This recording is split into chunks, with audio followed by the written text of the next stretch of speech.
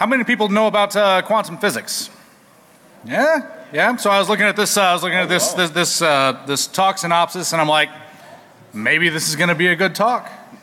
Maybe not. Maybe it won't. I guess I won't really know until I take a look at the talk. Yeah?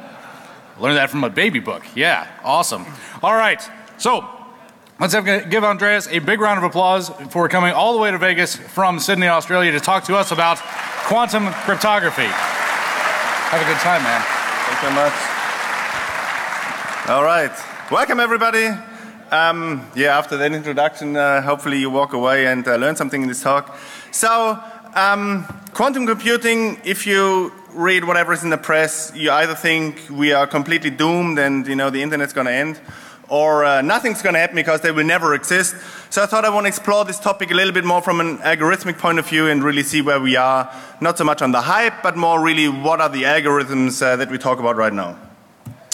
So I started various companies in the security space, starting in 2002, which makes me feel slightly old right now. But first I'm speaking at DEF CON, I'm very happy about this, long-term attendee, but never spoke here, so let's get right into this. So when you talk about cryptography, we mainly look into two different types of cryptography. One is a symmetric crypto system, which is a symmetric shared key. Kind of like AES, for example, both sides encrypt and talk to each other with the same key. And we have asymmetric crypto systems which use public key infrastructure, where basically I use a public key to encrypt a message and a private key to decrypt it.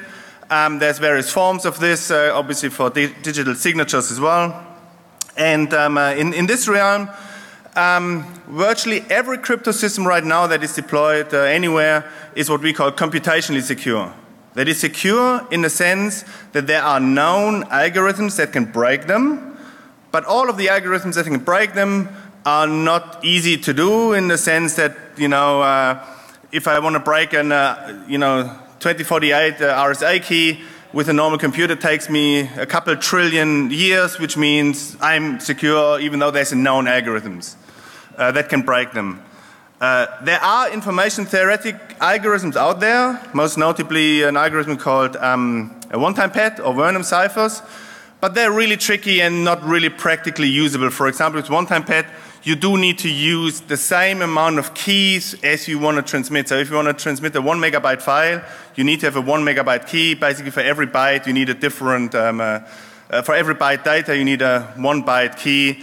So you would have to manage massive amount of key material, which is not really practically, but I mean, they do exist. But outside of this, virtually every crypto system is just computationally secure.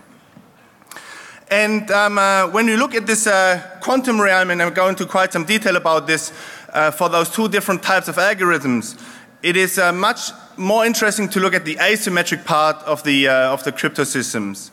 Because in the symmetric part, there is a quantum algorithm as well called Grover, which basically looks into or provides a quadratic speedup to the classical version.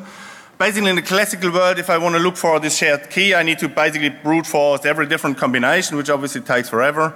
I get a squared squared speed up in the quantum version, which is a fantastic speed up. If I can speed up 150 trillion years, it's a lot of years. But it's still obviously 150 trillion years to break it. So that's not really too interesting. So we want to focus here on the asymmetric part where the speed ups that quantum computers can provide are massive. And we want to go into quite some detail why their speed up is so big as it is and how they work. So let's revisit just a little bit of how RSA encryption works, and it's really just a basic introduction so we can use them to understand how the quantum versions of these algorithms works. Basically, I choose two prime numbers, P and Q, and with those I just multiply them, get the number n. Now with the number n, I can calculate this lambda n function, which is a Carmichael function, which is just a function. I can easily calculate this. And once I have this, I just choose another parameter e, which is smaller than the lambda n value. And then this n, together with the number e, is my public key. I can give this to everybody out there who I want to choose to do the asymmetric encryption. and I basically retain my private key, which is this number D here, which is just the modular inverse of the number E, which is the public key. Obviously, mod lambda n is always mod lambda n kind of in this scenario, which is the private key that I retain. And with this private key now, with this scenario, I can now look into, hey, I can now encrypt something and send something from Alice to Bob. And as everybody knows, with asymmetric encryption, I can only encrypt something that is smaller than my key. So if I have a 2048-bit key, I can only encrypt something that is smaller than 2048. So I need to pad my plain text into a number n. So I turn this big M into a small number m. There's various ways for this. I don't go into too much detail, but this is where the padding scheme comes in. And then I basically end up with this number small m. And my ciphertext, my encrypted version is really, I just take this number m to the power of e, mod n, and that's basically my ciphertext. And this is what I encrypt with the public key, and I can now send this number C to Bob, or receive this, and if you have the private key, you can easily decrypt this as well on the other side. And you can easily see how this works. It's really very straightforward. If someone has the C and the ciphertext and the D, the private key, by definition C is m to the power of E. So you see, but the definition of D was that it's actually the inverse of E. So this E to the power of D just equals out. So I end up with M mod N. So if I have the private key, I can easily recover the small m. And obviously by just reversing the padding scheme, I have now my message again. So this is basically how RSA encryption works into some detail. So my task is now, I do have a public key because that's public. Everybody knows what the public key is. How do I turn this into a private key? Now, from the definitions, it's really pretty straightforward and simple. I need to find those prime numbers that make up this number n. The number n is known, it's part of the public key. And if I can do this, I can easily calculate lambda n, which is really just the least common multiplier of lambda p and lambda q. And from that I can easily derive the private key d, and I'm done. So all I need to do to basically go from a public key to a private key is to find those two prime factors p and q that I chose in the very beginning when I set up my key, and then I have everything I need to do to basically derive a private key from a public key. While that sounds pretty easy and straightforward, actually to do this and to factor this number n into the two prime parts p and q is really, really hard. And all of the classically known algorithms are all from exponential complexity, which means they are really, really hard to solve. Even, you know, the GNFS algorithm is slightly sub-exponential but still massive in scale. So that gives you those assurance that if you use any of the asymmetric algorithms, people would need trillions of years to decrypt them, so they're fairly secure for generations to come. But in 1984, a guy called Peter Shor, he was a theoretical physicist, came up with this algorithm.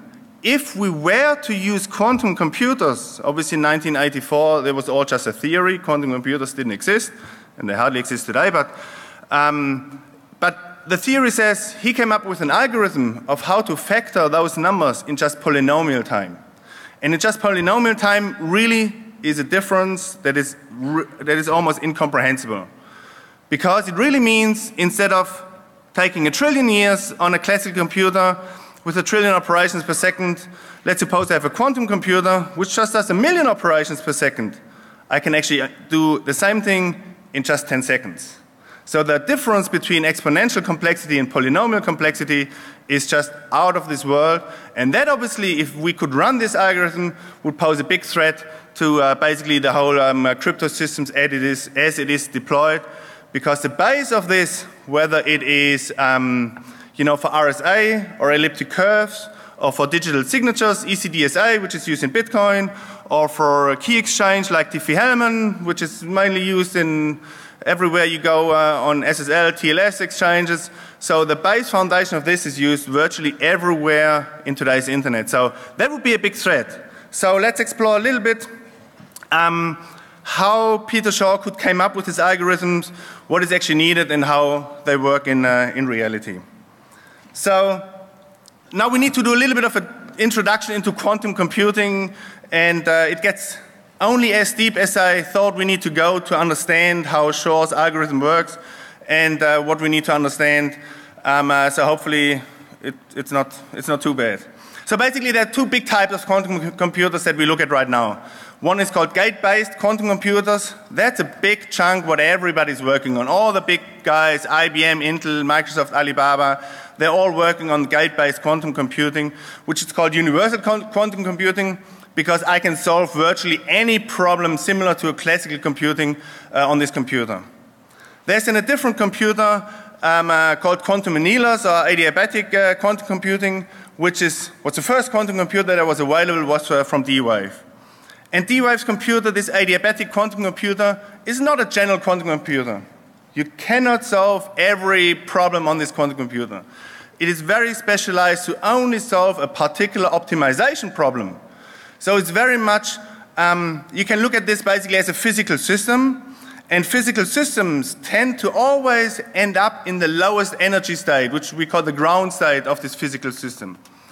So if I can now define a function that I want to solve, and I basically define those functions in a way that the lowest energy state is basically the same as the solution to this optimization problem, I can use this physical system to solve the problem that I have, because I know the physical system will end up in the lowest energy state, in the ground state, and I know then this also represents in the state where my optimization problem reached the lowest point. And there's a really cool theorem which actually guarantees to me that I end up in the lowest state that there is. You can really think of this as kind of like mountains and valleys, and you could end up in a valley that is just halfway through and you're not really in the lowest state. But there's a theorem, we are going to explore this a little bit, which guarantees, which gives me way how I can really be at the lowest state so I can solve, or I can find the optimal solution to this optimization problem. But it's really just solving optimization problems. The gate-based quantum computing is really a general computing architecture where you start with an input, you apply all sorts of different calculations to it. Technically, those are all gate-based calculations. You do an AND gate, you take 2 qubits, do something to it, you get a result. But essentially, you have an input, you calculate something, and you have an output. And it's basically, you can calculate everything you want to calculate with these universal quantum computers, while quantum computers like D-Wave can really only solve optimization problems. But actually, as it turns out, both approaches can be used to solve the factorization problem. And we have Shor's algorithm from 1994, which uses gates to solve this problem. And in quantum annealing, we have various approaches since 2002, and I want to explore those a little bit in the next couple of slides as well, how they work to actually solve the factoring problem as an optimization problem. So let's dive a little bit into quantum computing and what I need to understand to explore a little bit Shor's algorithm, and really with the idea of giving you an understanding of how can someone derive an algorithm that gives me now such a dramatic improvement over a classical algorithm which takes exponential time to solve. So the basic building blocks for quantum computers are what we call qubits. Qubits is the equivalent of a classical bit. A classical bit is either 0 or 1. A qubit is now you can almost think of it as a quantum mechanical system which can be in any state you want it to be, and you don't actually really know in what state it is. But once you measure this quantum mechanical system, it is either going to be 0 or 1. And this is something that we're going to exploit later on, that before we measure this system, we don't know in which state it is, but it can be actually in a superposition, it can be in a state where all of these qubits can interact with each other, and only at the very end of my processing step, I will measure the system, and all of those superposition states will basically terminate, and I know it's either 0 or 1. But it's really a quantum mechanical system. You don't really know what it is. It's neither 0, it's neither 1. It is something in between. Quite often we then assign variables to it, and here you can see a representation of one of those qubits. We have these two bases, 0 and 1, which basically represent this 0 means if I measure this particular qubit in 100% of the cases, I will get the measurement outcome of 0. The 1 means in 100% of the case of measurement, it will give me the measurement outcome of 1. And our qubit is in the superposition of those two with alpha and beta. Those are two complex numbers. I can represent those, and that can now define the state of this particular qubit. Now, we call alpha and beta probability amplitudes, because if I measure this particular qubit, I will now get the probability of the measurement outcome to get the measurement outcome 0, the probability is going to be alpha squared, and the probability of getting the measurement outcome of 1, it's going to be beta squared. Remember, when I measure this particular thing, even though I have two complex numbers associated with it, when I measure it, it's going to be either 0 or 1 with a certain probability associated with it, and the probabilities are really defined by those two numbers, and basically to the squared for alpha and beta. I know it's going to end up in 0, and with those two numbers I can represent those qubits. It's basically a mathematical representation of the quantum mechanical system that the quantum computers operate in.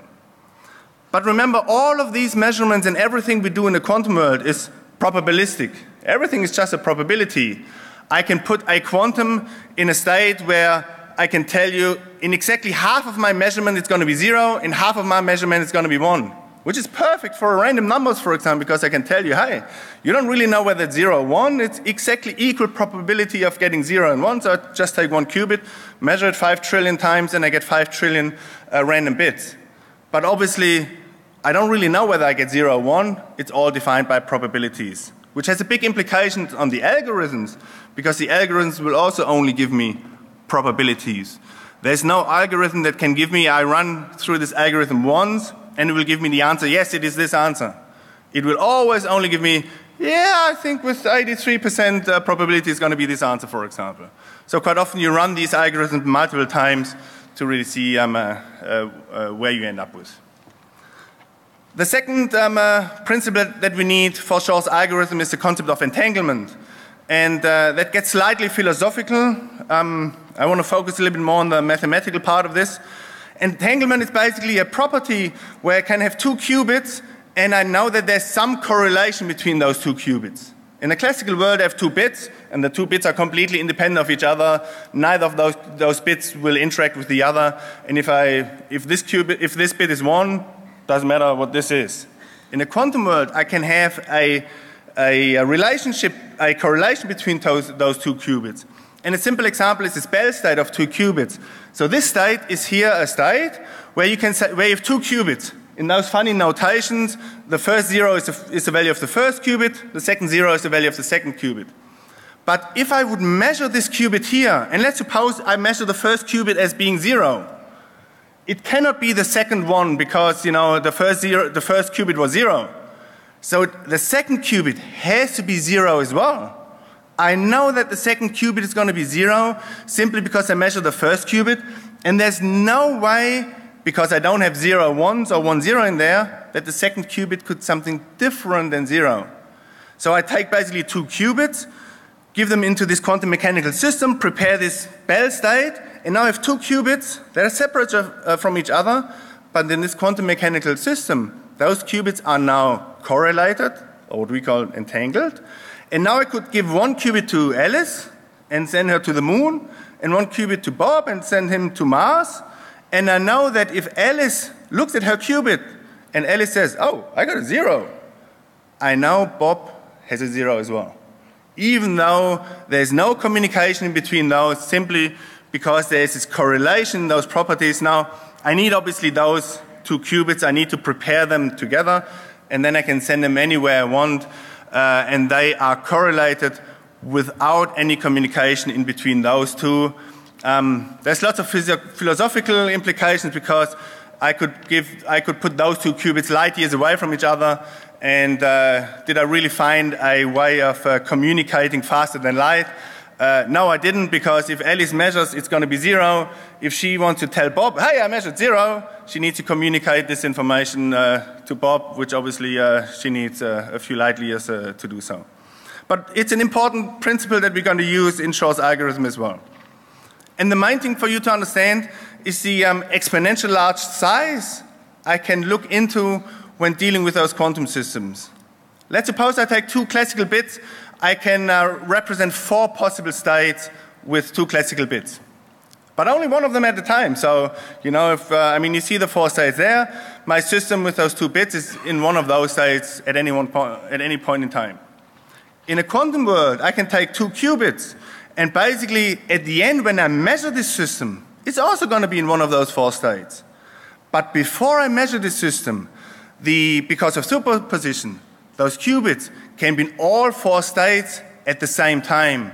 And only when I measure the system will collapse to one of those 4 states. And this is exactly now a situation we're going to exploit, where if I have n qubits, I can represent 2 to the power of n states.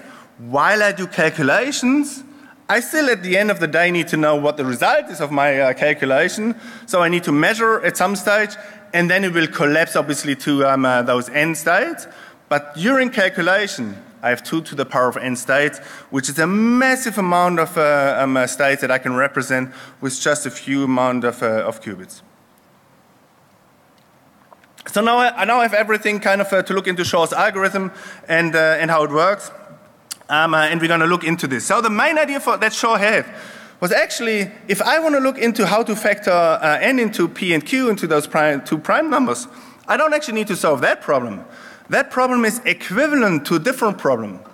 And basically he looked into number sequences, and he realized from number theory that you have a number sequence. For example, you look at a number sequence here, you multiply the previous number by 2. So if 1, 2, 4, 8, 16, 32. If you now use this number sequence and do this mod 15, for example, in this example, you end up with a number sequence 1, 2, 4, 8, 1, 2, 4, 8, 1, 2, 4, 8. This is what we call a periodic sequence. So it's always going to be the same kind of sequence of 1, 2, 4, 8. And we can now define a number which is called the period, which is 4, which is basically the number of the amount of numbers before it repeats itself. And the underlying algorithm from Shor is that if I want to find out the factors for this number n, if I want to find out this p and q, I can actually transform this into a problem of finding the period r. And that turns out, for that problem, I can run this very easily on a quantum computer. So basically, if I look into this, and the cool thing is, and I want to show you this on the next slide, the mathematics behind it is actually fairly trivial. A basic level of linear algebra gives you everything to understand how this works. So the only thing you need to accept is that out of number theory, there's a theorem which basically says this function fa, x to the power of I mod n, is a periodic function if x has particular properties. And now I only need to find the number, the period r. And with this, I have my algorithm Shor, which we run through in quite some detail actually, but essentially it's comprised of 3 phases. First is, I turn this factoring problem into a period finding problem, and that's actually trivial. Then I use a quantum computer to actually give me this period r. To solve this period r on a classic computer is again really, really hard.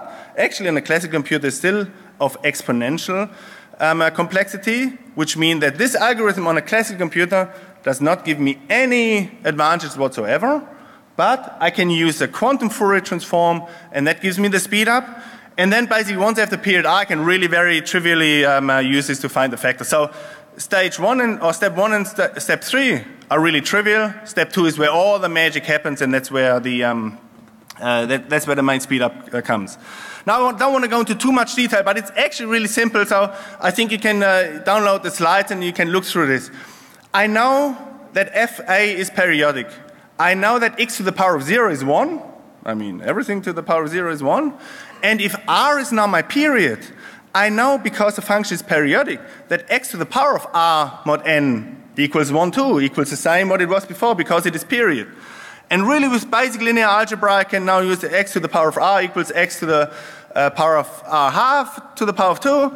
And I can just write this in a different form, which gives me this multiplication of two numbers that will give 0 mod n. So if I can use this, if I have this r, I have these two numbers. So, but if those two numbers mod n is those are an integer multiple of n, because their product is 0 mod n. So that means they're an integer multiple of n. So either those are directly factors, or if they're not directly factors, each one of those has a factor in common with the number I want to look at. So the greatest common divisor, which is actually not too hard to compute classically, it's just an n squared complexity. So by computing the greatest common divisor for each of those numbers with n, I have my factors for n. And that is really simple, but to get to this r is really, really hard. But I can put this together in a really quick example. Let's suppose I have n equals 15. Now everybody can calculate in their head that the prime numbers are 3 and 5. Basically, I choose any integer between 1 and 15. And let's really use, for the sake of simplicity, let's use x equals 2. So you can see my period here, mod 15, is 1, 2, 4, 8. So I have the period 4. I can see this. That's a really hard part to calculate. But with the period 4, the greatest common divisor of x to the power of r half is r is 4, so r half is 2. X is 2, so that's 2 to the power of 2, which is 4. So the greatest common divisor of 3 and 15 and 5 and 15, so 4 minus 1 and 4 plus 1 is obviously 3 and 5. And when you calculate this through, actually in every case you come up with 3 and 5.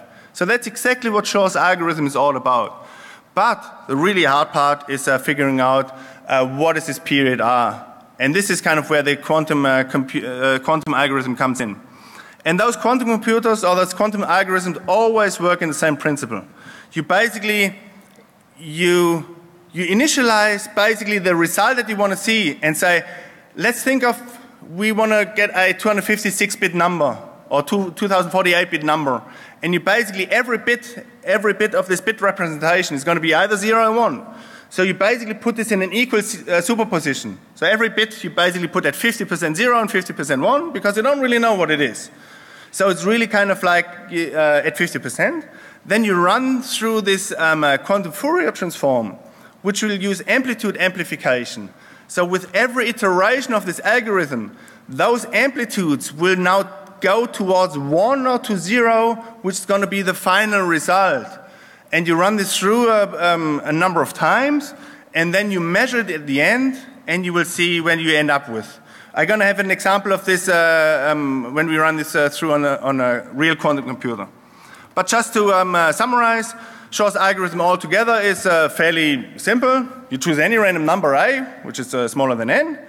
You compute the greatest common divisor. If this is not 1, actually you found a factor and you're done. But that's obviously not, most likely not the case.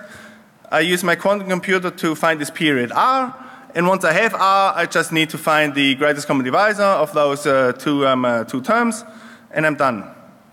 So another example, I choose randomly number 7, calculate period r equals 4. I have this greatest common divisor of 48 and 15, and 50 and 15 gives me 3 and 5. So it all works fine. I can now use this and use a library, a toolkit called QuizKit, which is an open source toolkit. There's now at least 5 or 6 different open source platforms how you can use quantum computers and how you can program quantum computers, either on quantum simulators or on real quantum hardware. And I gave you some references here. You can look up those. It's actually kind of fairly easy to go through. But they all start the same. And here you see an example of this amplitude amplification. Basically, in the end, you see all of the possibilities what my prime numbers could be. they're all in the same probability what they could be. That's my starting point. And once I run through this algorithm, and I ran through this Shor's algorithm from these references, the amplitude of the correct results have now been amplified, and the amplitudes of the wrong results have now been kind of like gone down to 0. And I actually see that there's two results, r equals 0 and r equals 4. R equals 0 is obviously trivial probability, so I discard this. And I end up with r equals 4. So this was now executed on a quantum simulator. Quantum simulator, I can simulate a quantum state on my normal computer. But remember, in quantum computing, we're exploiting this fact that I have this massive large space of 2 to the power of n. So I'm going to have really trouble simulating more than whatever 100 qubits or so on a normal computer. And, but for smaller ones, for illustration, it's actually quite cool. So the cool thing is IBM has a quantum computer that you can publicly access. You can write a quantum computer program, execute it towards their cloud. It's very simple. You just change, hey, my backend is a simulator. You change the backend to IBM's quantum computer. And if you execute this against a real quantum computer, it's just a 5-qubit quantum computer right now, I still get r equals 4 with the highest probability. But you see there's lots of other probabilities. And those probabilities are representative of all the errors you have in the system, simply because those quantum computers that we have right now are really pretty bad. They are what we call noisy. They don't produce the correct results. Because they're noisy, they produce lots of wrong results. Now by repeating my algorithm lots of times, I can still get around this fact. And obviously in this case, I still have r equals 4, the highest probability. But obviously that has big implication on performance because I need to now repeat these algorithms much more. And obviously I will end up in dead cases because obviously the noise will basically reduce the speed up in the quantum effects to 0, and it basically collapses to a classical computation that I have. But the cool thing is actually with Qiskit as well, there is libraries for every quantum algorithm that that people know, and they kind of provide easy libraries. If you want to run Shor's algorithm to factor any numbers, you just import Shor's algorithm from Qiskit Aqua, which is a library. You just say, all right, I want to factor this number n equals 15. I use a simulator. I do this 1,000 times, and off I run this instance, and I get a result. How cool is that you can run this against a quantum computer? And the only thing you need to do in this example is if you run this against a real quantum computer is to change this backend from the simulator to a different backend. And now there's a call out to IBM's quantum computer to run this on their backend. It's actually really, really cool. And this feeling when you run a quantum computing software for the first time is actually quite cool. So I encourage everybody to look at Qiskit or various quantum computing libraries and to play around with this. So the problem obviously is, and you guessed it, that in order to do anything meaningful, I need lots of qubits. So in order to use Shor's algorithm to break RSA 2048, I need 4,000 qubits. And I need 4,000 proper qubits, meaning without any noise. I need for the time of the computation, there can't be any noise on the computation as well. And it's not really a surprise because when Shor came up with this in 1984, there were no quantum computers. He didn't have to worry about, hey, can I really implement my algorithm or not? He really just came up with a system and method. So it was never really meant to run on a quantum computer. And right now, lots of people look at Shor's algorithm and then say, all right, kind of right now we have 70 qubit, so it's the qubit count doubles every year, whatever, so it's going to be another 10 years before we have Shor's algorithm. Nobody's going to run Shor's algorithm because it was just a theory. So let's look at some of the researches where people took Shor's algorithm and modified them and optimized them to run on real quantum hardware. So the first one was Fowler in 2012. Basically, the first approach was really kind of, I need to tweak this algorithm so it can sustain errors. Because Shor's algorithm really was on the assumption there's no errors, all the qubits are fantastic, no errors. So basically they used what's called the surface codes to allow for errors to occur, and the error rate is 0.1% of the gate error rate. And Fowler came up, I can run Shor's algorithm, and I can factor 2048-bit number, but I need 1 billion qubits to do so, which is obviously a massive amount in terms of overhead to run this. So that was in 2012, not too long ago. And then in 2017, with further optimizations from O'Gorman, we suddenly kind of like had an algorithm where we reduce this 1 billion qubits to just 230 million qubits in 2017. And those are really optimizations in the physical connectivity of those qubits. And then Giorgio kind of reduces further to 170 million qubits. So you can see there's algorithmic improvements without any hardware improvements, obviously, that's happening at the same time as well. But obviously, I get down from 1 billion qubits to right now 170 million qubits. And the biggest contribution was from Gidney and Akira from Google and University in Stockholm, where they provided a paper just not long ago, earlier this year, where they looked into how they could do the same thing what everybody else is doing with just 20 million qubits. Now, we went in 2012 from 1 billion qubits to 2019 to 20 million qubits. And we are far from the end of the research there in terms of optimization to this problem. Now, I won't go into too much detail of this, of what they do, but basically they also look into lots of optimization of how things work.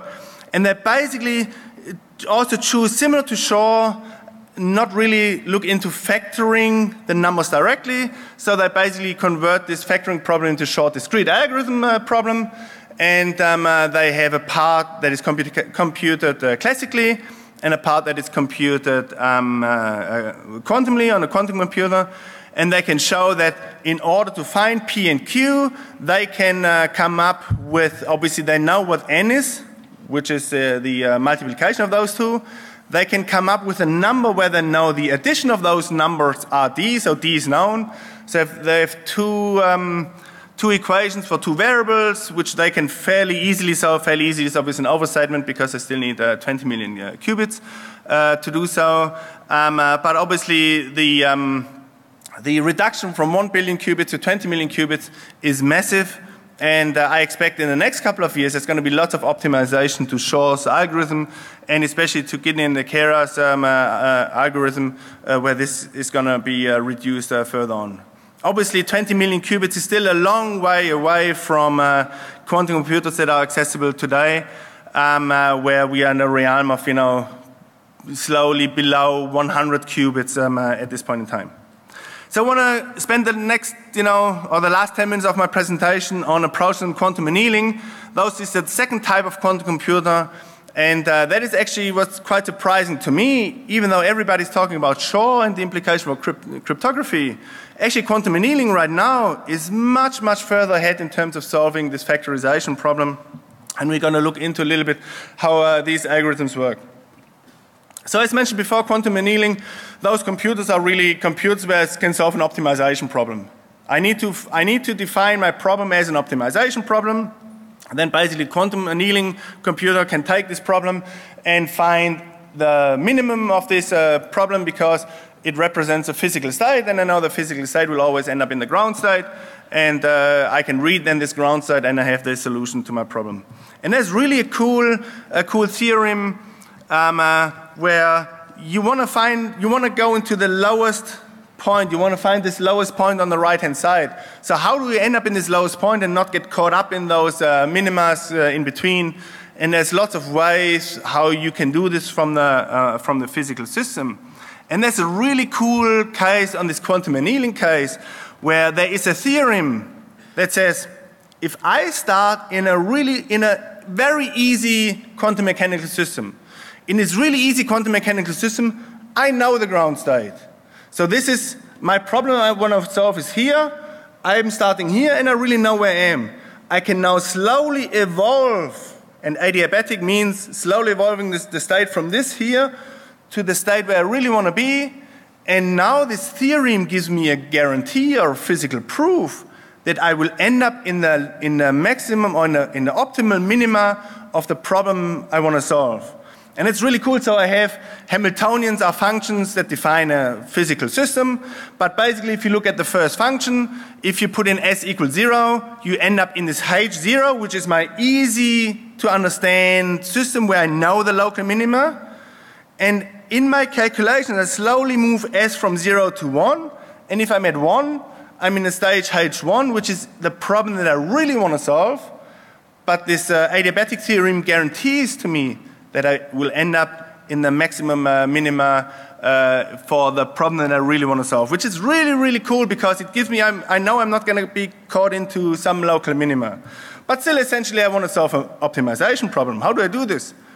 And the first research came from Burgess in 2002 from Microsoft, where, you know, he provided a foundation of, hey, I want to solve, basically if I want to look into the problem n equals p times q, I'm looking for p and q so that this equation is true. So I just need to solve this, I need to write this as an optimization problem. And basically he rewrote this as n minus pq squared. And this is a positive function, this is always greater than 0, and this is obviously only 0 if n equals pq. And if you write it this way, you have what's called a QBO, a quadratic unconstrained binary optimization problem, which you can happily run on any quantum annealer that is out there. And you basically use binary representation, and it's really just a fancy way up here of writing pi and qi are just the ith, you know, bit, it's either 0 or 1. And you basically now write this down, and it's a very simple example. My example 15 is 5 times 3. Now in binary notation, p equals x1, 1. The last bit always has to be 1 because the prime number can't be an even number. And I just, you know, n minus pq squared, I just write this through and kind of by hand and see, oh, this is a function I need to minimize now. And I can run this against D-Wave's quantum computer, and if I find the minimum, I know n equals pq, because that's by definition a positive function. So I can use D-Wave's quantum computer, they provide a library as well. And you see the link here, you can download it. It's basically the same thing, I just call factor p. P is my product, and I can run this on this D-Wave's quantum computer. The problem is, if I just use this without any optimization, I need n squared qubits for this. So, I mean, my number of qubits that I need really kind of like grow quite heavily, and for larger numbers, this is not sustainable to do. But I wanted to show you, it's all probabilistic, so if I run this one time, I end up with my 415. For the p and q, for my 2 prime numbers is 1 and 7, which is obviously wrong. So I ran this once, and I didn't really end up in the right spot. But I ran this 5 times. Now I've already have 5 and 3, it's already 60% you know, probabilities. And if I ran this 50 times, you know, I know my prime numbers are 3 and 5. So I need to run those quantum algorithms more and more often to make sure I end up in the same results. I'm going to skip over some of those things because virtually all optimizations of now this base, you know, of Burgess's work, where he basically looked into, hey, my multiplication matrix that you write out as a function to be minimized, there can be lots of optimizations. Virtually all of the work that I will present here now is based on optimizations of how you do the multiplications down below here. If you've ever done multiplications by hand, you know, you start on the right and you kind of multiply the lowest numbers, and then you have carryovers to the left. And virtually all of those optimizations go through this, how I can do these multiplications much easier. Dridi and Agassi did some work in 2016 where they used some of these optimizations to remove some of the order of the degrees. So they were already able to factor a number greater than 200,000 with almost 900 qubits. Now D-Wave's qubits on quantum annealing are don't have to be as good as universal quantum computer qubits. So D-Wave announced a system with I think around 5,000 qubits for next year. So 900 qubits was what available back then. On universal quantum computers, the biggest prime number is less than 100. And these guys in 2016 could already now factor a number that was over 200,000. The big breakthrough was from Zhang in Indiana in April 2018, and it's really kind of mind-blowing. You see the next one, which was really just 2 months after, really around optimization of this multiplication map. And they've now they could factor a number which is greater than 350,000 with just 94 qubits. Remember, D-Wave comes up with 5,000 qubit quantum computer next year. And it's all based on this optimization problem that we solve for factoring and with the optimization to the multiplication table. And then Peng in earlier this year really, and you can see this submission was received in July, while the previous submission was, I think, submitted in April or something like this, just months after. Optimizes even further, and they've been able to factor a number that is greater 1 million with just 90 qubits. So that's already 20-bit number. So right now, when we look into the problem of, hey, can I use a quantum computer to factor prime numbers? Universal quantum computers and Shor's algorithms are nowhere compared to quantum annealers. And with quantum annealers, I can already do this with 20-bit numbers. So there's three things really interesting. So they could run this on already existing hardware today. And all of those algorithms, and that's a really big takeaway that you have. To do this, I don't have just one quantum problem that I want to solve. It's always a hybrid model of some classical computation and some quantum computation. I really use a classical computer, what he's good at, and a quantum computer, what a quantum computer is good at. So my point is, quantum annealers are 1,000-fold better right now than Shor's algorithm on universal quantum computers. But because they are too noisy right now, we are far away from breaking anything that is used in practical terms. Right now, the biggest number is a 20-bit number. But obviously, we know those two kind of like converging curves here. The algorithms are getting better and better. At the same time, the quantum hardware gives me more and more qubits as well. So both of them will actually have a big impact. I can't just rely on my prediction saying, hey, the number of qubits grow by 50% every year, so I'm going to be fine for the next 50 years. You're neglecting the improvements that the algorithms will make over the next couple of years too. So a couple of myth and reality. Shor, nobody's going to implement Shor on any quantum computer whatsoever. Shor was a theoretical work. There are practical work, derivations of this work that will be implemented. At some point, obviously, on the basis of Shor's algorithms, people will break the RSA encryption. It is a matter of time. Now we can argue whether it's 10 years, 20 years, 50 years, but we're only arguing about the time. We're not arguing about that it will happen. And obviously there's lots of cases where this is already has an impact right now. If I have bitcoins right now and if my public key is known, I don't care whether it takes me 20 years to get the private key to those bitcoins. If I'm getting 20 years, there's 1.5 million bitcoins from Satoshi flying around, which is around $12 billion right now. Hey, if someone comes to me and says, hey, Andreas, can you build me a quantum computer? I said, hey, it's really hard. It takes me $12 billion. Hey, here's $12 billion right there. So so anyway, it will be quite a while, but I want to provide an overview of the algorithms.